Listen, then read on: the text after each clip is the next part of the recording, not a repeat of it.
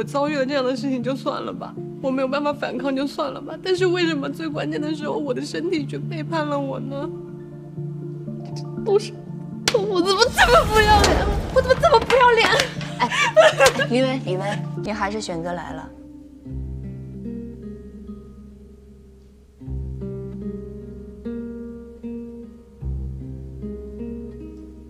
我睡不着，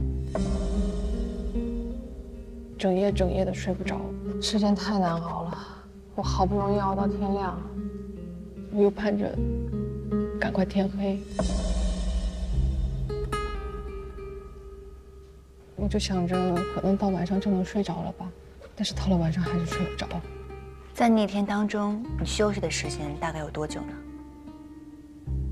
如果实在是累到不行的话，我就会趁着办公室的午休时间眯半个小时吧。这种情况持续多久了？4、5天。你之前有过类似的情况吗？没有。在你睡不着觉的时候，你都会做些什么呢？洗澡，或者是洗手。洗澡。你一个晚上大概能够洗多少遍澡？大概每一次都有多长时间呢？3、4次吧，每次至少半个小时。反复做洗澡这个动作对你来说代表了什么？是有什么原因吗？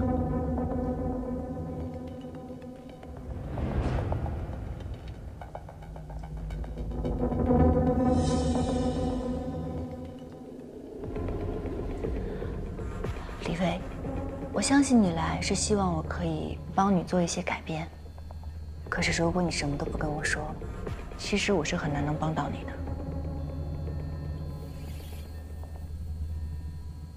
我觉得自己很脏。这跟1周前发生的事情有关吗？你放心，我不会让你难受的，就这一点点啊。何老师，我可以相信你吗？你能理解我吗？当然，你可以选择完全信任我。在这个房间里面，现在只有我们2个人，没有任何人可以伤害到你。所有的问题，我们一起面对，好不好？好。事情发生在上周5的晚上。你说。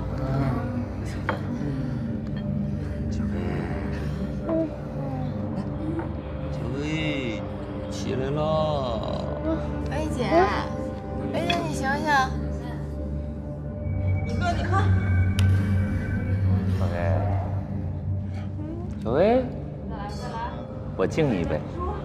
齐总，我真喝不了了。这样，小薇，你要是把这杯喝了，今天这个单子签了。真的，齐总？真的，必须签了它。哎，齐总，我代表我们公司所有人，敬齐总一个。好。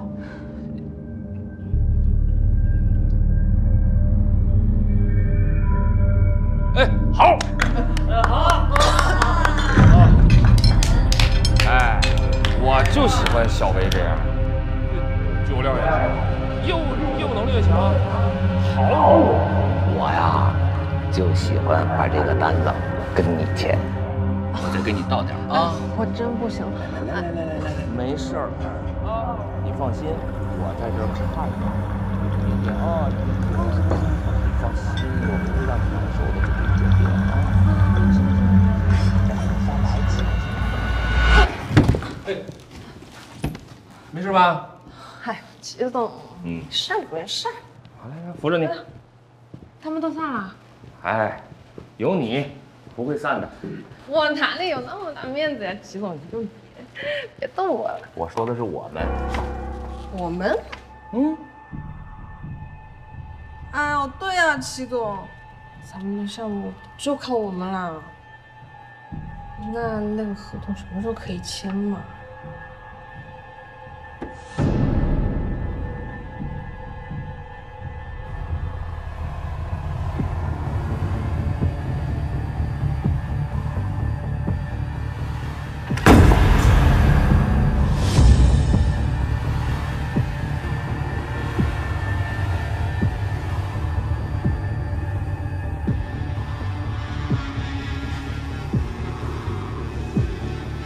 我先去上个洗手间。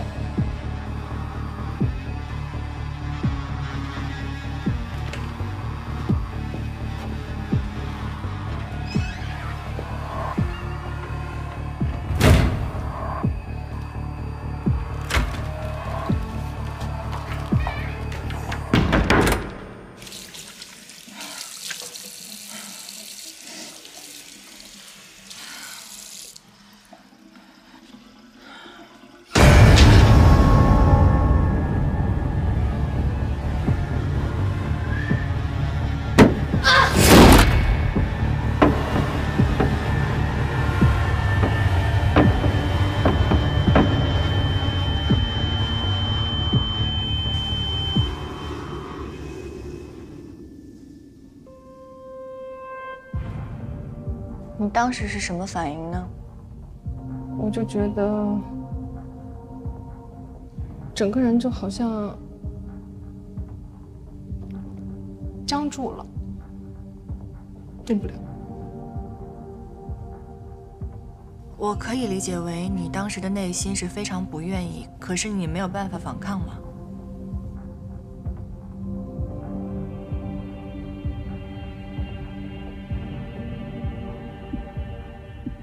可以跟我具体说说你当时的想法吗？我不知道，我当时整个脑子就一片空白，我不知道我怎么想。厕所很安静，身边的一切声音都清晰的可怕。我发不出声音，我也动不了。我不敢回头看那个人，我只能逼着自己盯着天花板上的灯，心里一直在数着时间，就希望时间快一点过去，希望这一切都赶快结束。第一时间你选择报警了吗？当时你有没有做什么紧急避孕措施？有去医院做相关的检查吗？做了，但是我不敢报警，我觉得自己很脏，我不敢跟任何人说，而且我当时真的很害怕，我就赶快跑回家，我就一直洗澡，好像只有洗澡我才能把自己洗干净。你说这个禽兽，这么多人不选，为什么选的是我？我为什么要是个女的呢？你说他为什么要选我呢？我每天我只要一闭上眼睛，我就觉得心慌，我就觉得很害怕，所以我就只能去洗澡，好像只有洗澡我才能好一点吧。你对你自己的行为感觉到很自责，还后悔，对吗？我就是有一种特别奇怪的感觉，我心里越想越觉得特别不舒服，因为你知道，其实我就是很抗拒，但是我为什么就反抗不了呢？是不是因为我从心底里就是甘愿被人作践？不是这样的，李伟，你知道吗？有的时候，当我们人遇到压力，我们的反应，我们的情绪是非常非常复杂的。这样，我们先来好好的梳理一下，可以吗？喝点水，不着急。首先，你没有反抗，是因为你内心真的想顺从他吗？我没有啊，我就是想反抗，不知道为什么，我就让它发生了。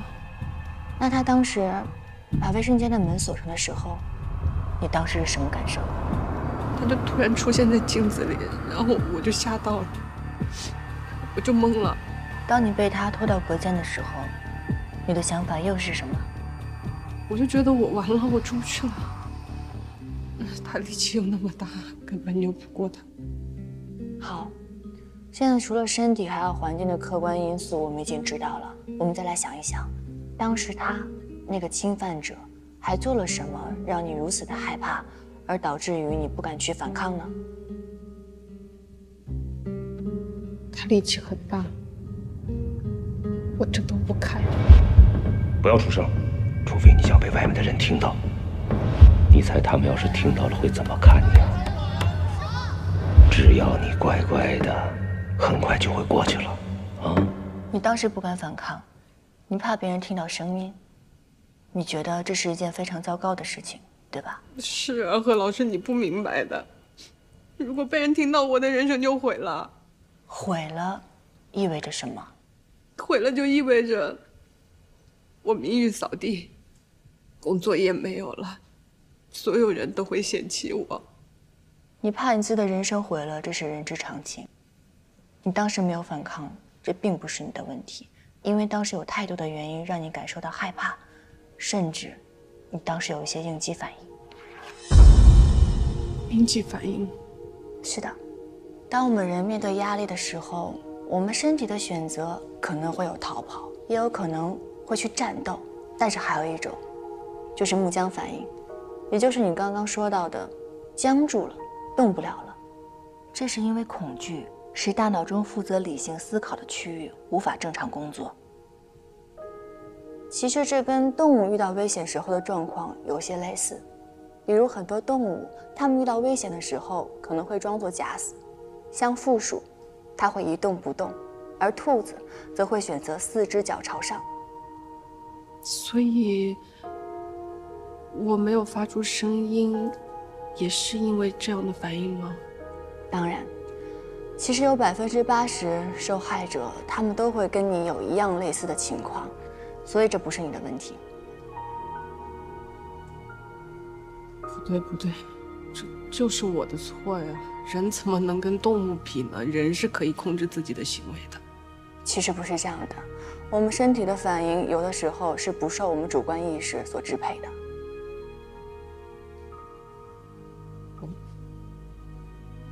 就是我的错，我本来是可以反抗的。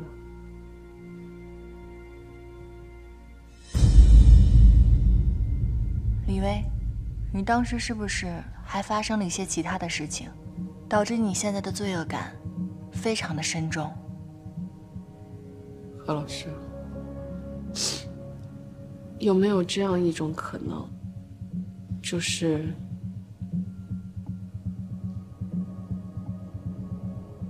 我没有反抗，是因为我的身体并不抗拒？可以具体说说吗？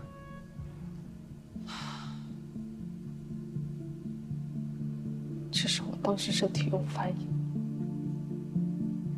我遭遇了这样的事情就算了吧，我没有办法反抗就算了吧，但是为什么最关键的时候我的身体却背叛了我呢？都是我怎么这么不要脸？我怎么这么不要脸？哎，李薇，冷静一下好不好？我知道你现在想伤害自己，这样你心里舒服一些，但你听我说，你这样解决不了任何问题。